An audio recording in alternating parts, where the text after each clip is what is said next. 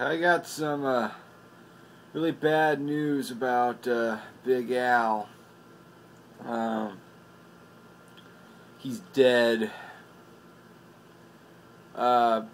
He was walking around downtown in Flint, Michigan, where he lives, the other night, and, well, it's Flint, Michigan, and I don't think I need to go on, but I think everyone should go on his Big Al Updates channel and say, "Al, sorry you're dead."